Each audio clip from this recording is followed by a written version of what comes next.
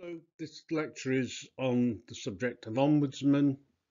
The term came from Sweden and was introduced there first as a person who deals with complaints against local government and national government and investigates complaints independently.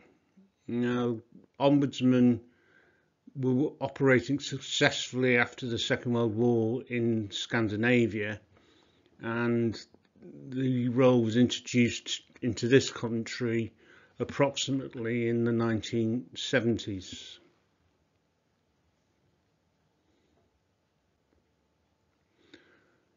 The role has gradually expanded internationally, and it can cover both public appointments and ombudsmen who are nominated by particular trade organisations as well.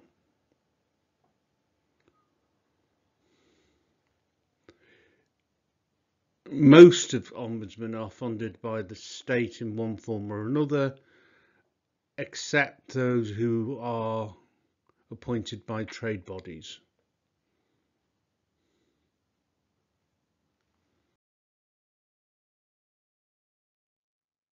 Usually, but not always, an ombudsman is an experienced lawyer or an expert in that particular field.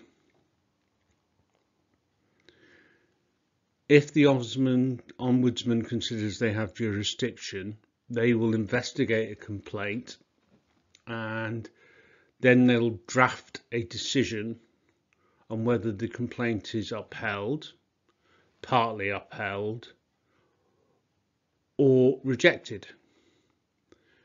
The Ombudsman may also make recommendations for the organisation to follow, which can include an order for compensation. In layman's terms, money.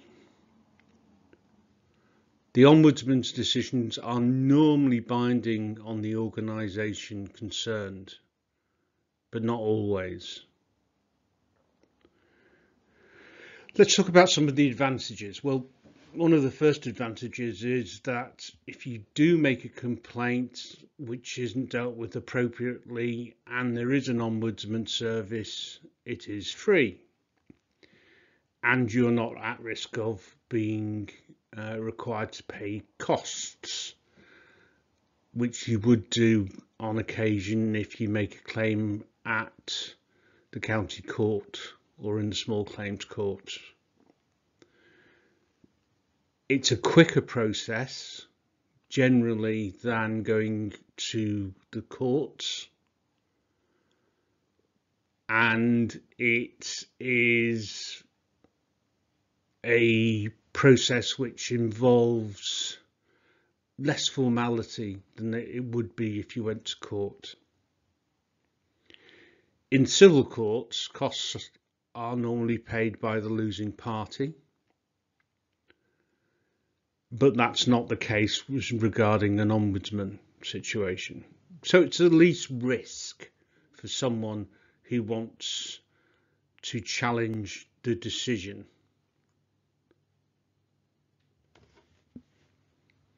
The benefits for the organisation, I suppose, are that it bypasses or allows complaints to be dealt with without having to defend them all in court with all the legal costs that go with it.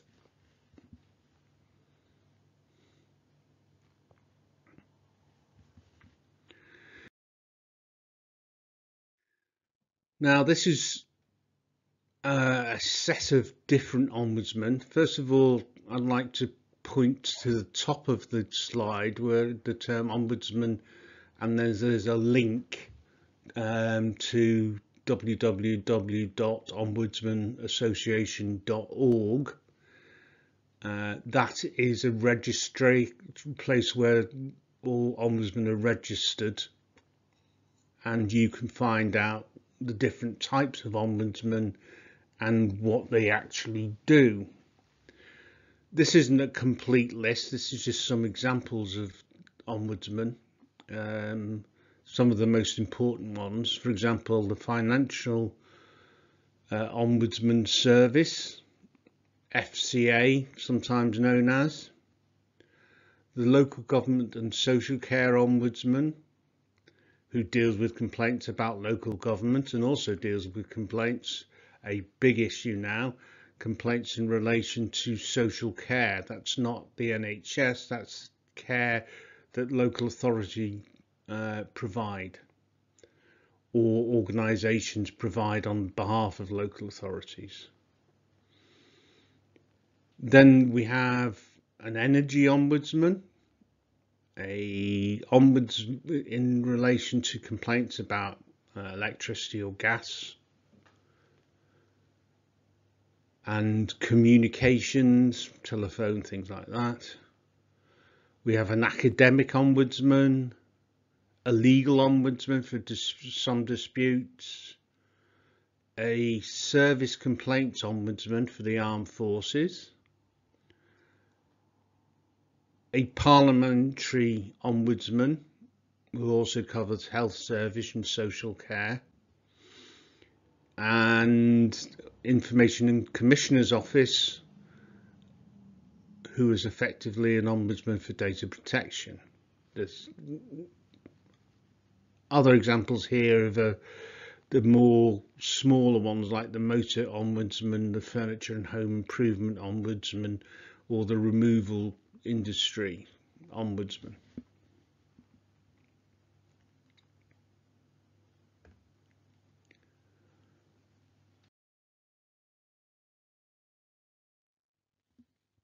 These are all government appointed ombudsmen. As you can see, finance, data protection, local government, social care, parliamentary and health service, service complaints for the armed forces, and housing. They're all government appointed ombudsmen.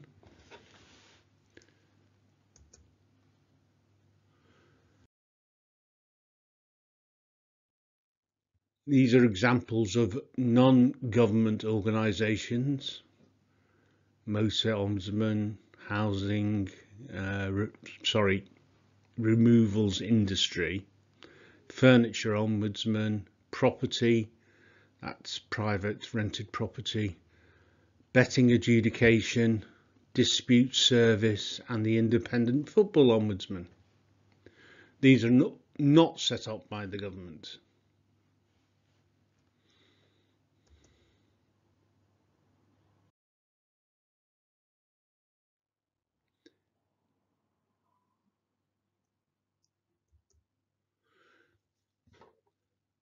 It's important to remember you can't use an ombudsman service unless you've made a complaint and you've received a response to that complaint. So you've got to make an initial complaint to the organisation first and get a response. Even if that response is to ignore you, you've still got to show that you've made the complaint, and they will always ask for a copy of the complaint letter, which I would always recommend you send recorded delivery. You can't use an ombudsman service unless you've made a complaint. Next slide.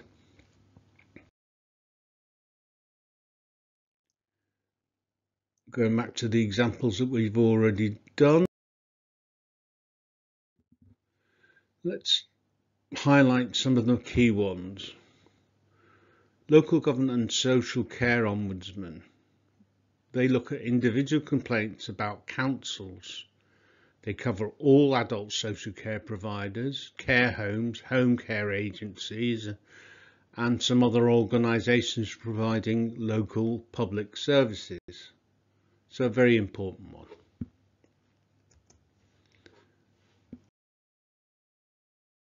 Next one we want to highlight is the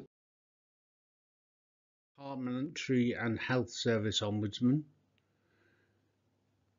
This one is a key because this ombudsman can investigate lots of government departments and organisations, and there's a list there for you to see what the Ombudsman can do. Probably the most senior and busiest Ombudsman.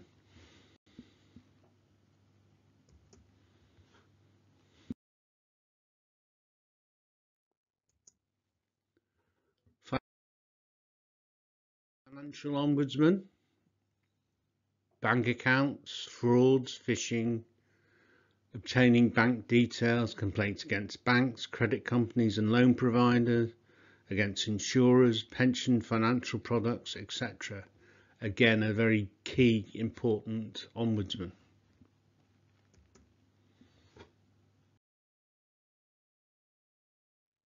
And this is an example of all the other Ombudsmen.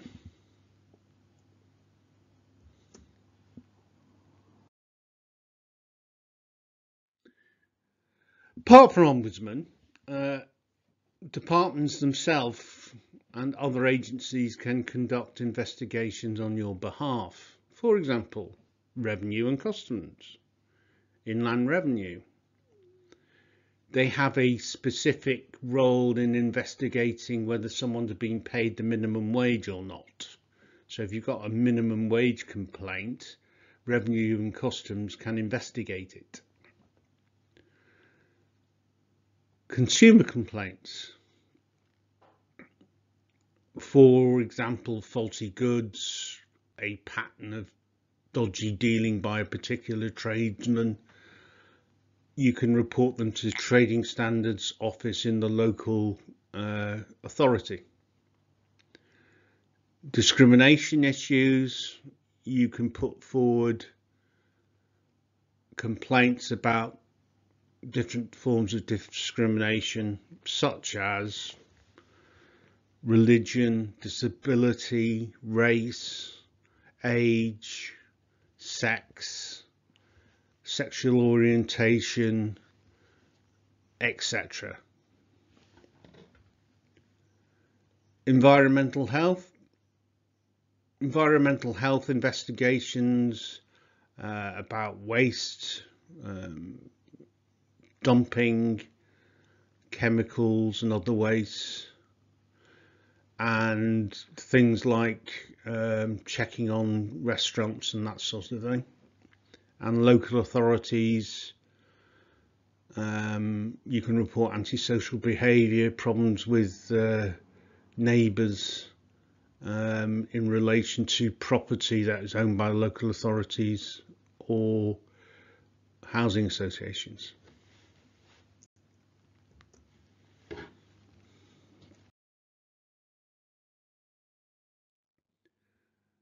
The list goes on. Other regulators, gas and electricity markets. We've got some separate ones for rail, payment systems regulators, water services, Parliamentary Commissioner for Standards, Children's Commissioner, and Charity Commission for England and Wales.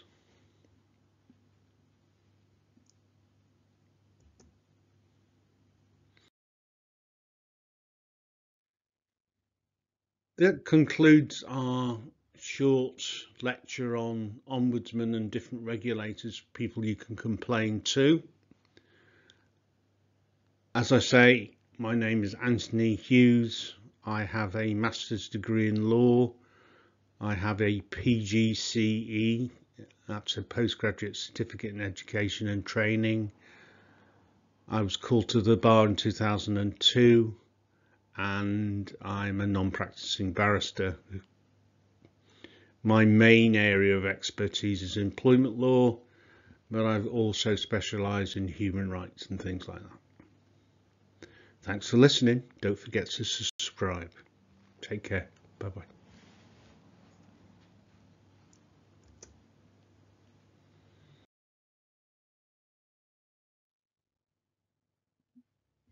Don't forget to subscribe.